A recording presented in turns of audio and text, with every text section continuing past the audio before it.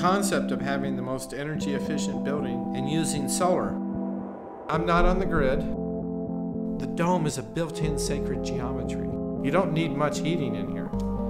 80% savings just on air conditioning pays for the building.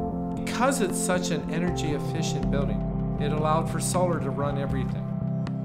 There was an $80,000 hookup for electricity, and I said, I think I'll do solar for 20. It is the most passive design building, and I think that's what we really need to pay attention to, is how do we sustain ourselves through the environmental changes going on.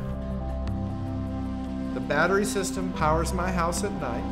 The solar powers it in the day and charges the batteries. We get into the science of savings through an energy and efficiency concept all rolled up in one. More energy efficiency to reduce the burden on ecology.